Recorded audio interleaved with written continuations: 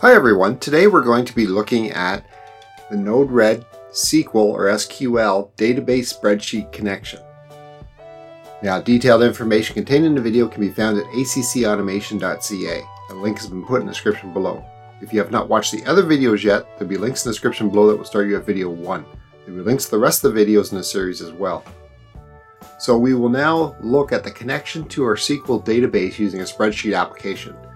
Previously, we used RedNode to communicate Modbus TCP and RTU to a Click PLC and a solo temperature controller, and the information was collected from the computer, was then put into a SQLite SQL database. And spreadsheets like Excel are great for analysis of the data, and we were connecting to our SQLite SQL database with WPS Spreadsheets. This will be accomplished by using the ODBC driver as a translator between the database and the spreadsheet, which is done with all different types of spreadsheets like Excel. So let's get started. So up on my screen here, what you'll see is that we have our previous Modbus communication that we were actually reading our present value and set value from our solo process temperature controller using Modbus RTU. Then we wrote the present value and set value to the Click PLC using Modbus TCP. We then displayed that information onto our dashboard user interface. And then what we did was we read the set value from the Click, and determining if the switch was either on or off, we wrote the set value back into the solo temperature controller. And what we did was, out of certain frequency, we injected our function that grabbed the parameters that we're using, and namely the present value, set value, and switch, along with the date and time, and we put that into our database here, which was a SQL database. And here is our actual temperature controller here. So you can see here I can control the set value. There it is there. And we can do it this way and turn it down. And we can have, instead of local control, we can have remote control. And we can do that. So that is our basic program that's functioning right now. And we're collecting that data into our SQL database. So now what we have to do is use ODBC, and Open Database Connectivity, or ODBC, is a standard application programming interface or an API for accessing databases.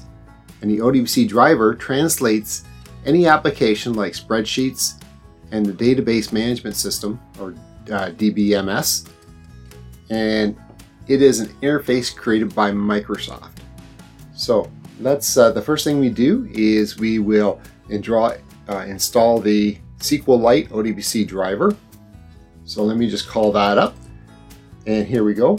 So we go down this page and you will see here that we have several different versions of this. We basically have a 32-bit version, and we have a 64-bit. Since SQLite we're using 32, we will use this SQLite ODBC, this first one here. So we download that file and we start our installation, which looks like this. So we just hit next and we agree to the terms, and then it will install in this directory. This directory is part of our subprogram, so we actually want D in this case here on my computer. And then the drivers that we want are actually the first one. So the second one is actually the experimental ones. We don't want those ones. We want proven technology right now. So then we hit install. And so those drivers are now installed. And then we just hit finish. So now we're all set for our drivers. Next, what we'll do is call up our ODBC and set the settings in that ODBC. So the first, what we have to do is call up our ODBC data source administrator on our computer. And to do that, just hit the in the start menu, type in ODBC and execute the 32-bit. And when you do, you'll get something looking like this. So once we have this, this is our ODBC drivers themselves, and we can hit add. And we hit add, we will go down and select our SQLite 3 ODBC driver, which is the database that we had. We'll hit finish there. Now we can give it a name. We're going to call this ACC Automation ODBC. And our database, we can hit browse, and we can actually select our ACC automation for our database. There we go. This is the one that we had, and we'll just hit OK. You'll notice now our database is listed under our ODBC data source. So that's what it is, 30-bit to or 32-bit platform, a SQLite 3 ODBC driver. So that is all set now. So we'll just hit OK. Now what we'll do is, once we have that, we're going to use WPS Office. And WPS Office, or Writer Presentation Spreadsheets, is a free Office Suite package that is compatible with Microsoft Office.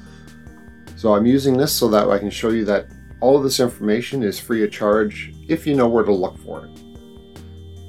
So we download that, and what we can do is start our spreadsheet.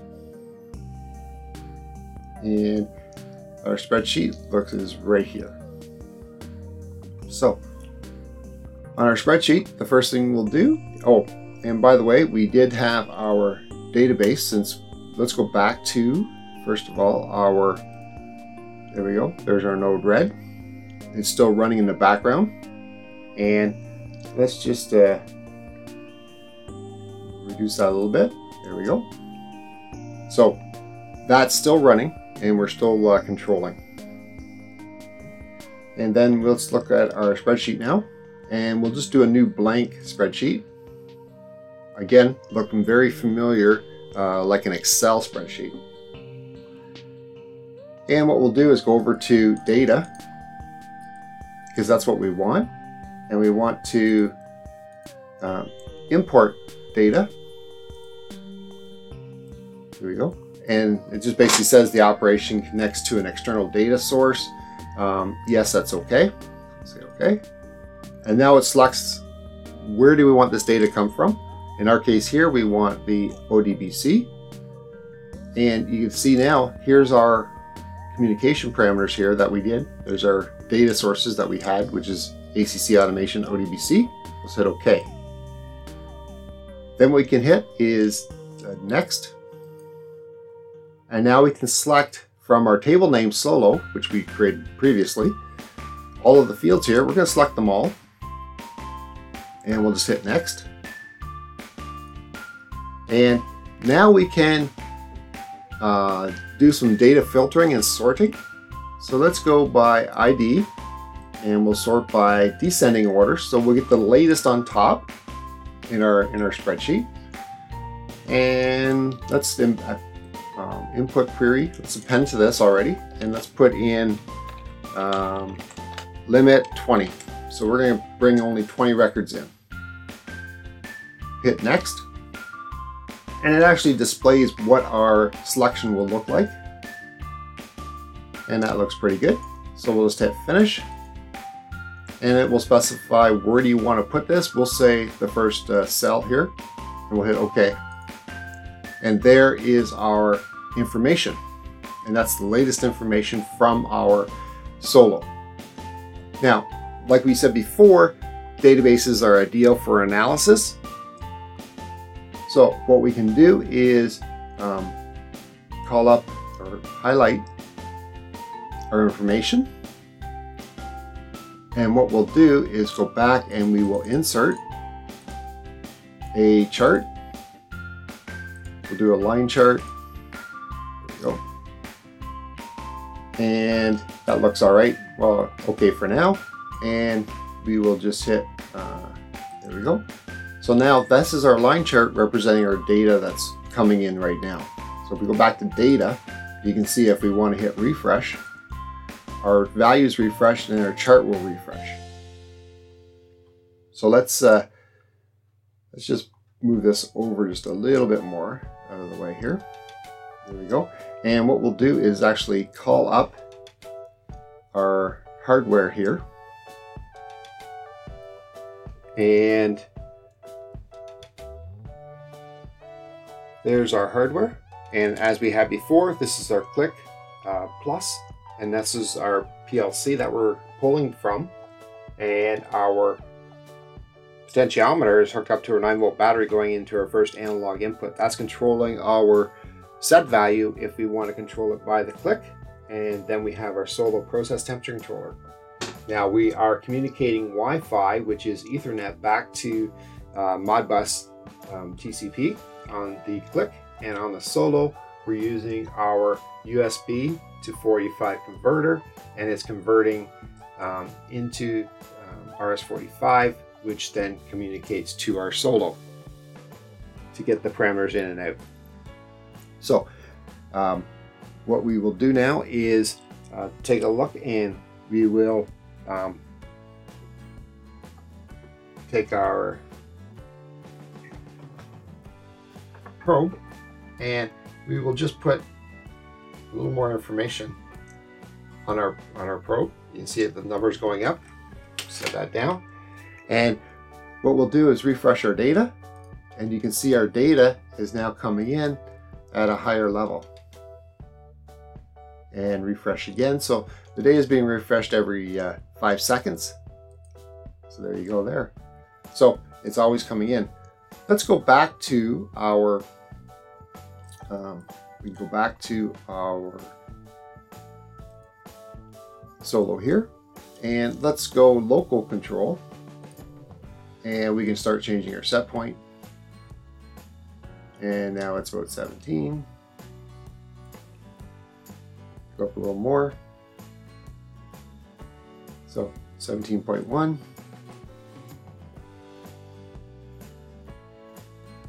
And what we'll do now is go back to our spreadsheet. Move that aside.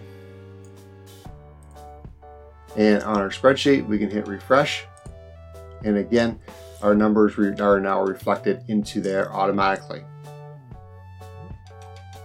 So very easy to communicate back to a spreadsheet to actually do further analysis on the data that we've been collecting.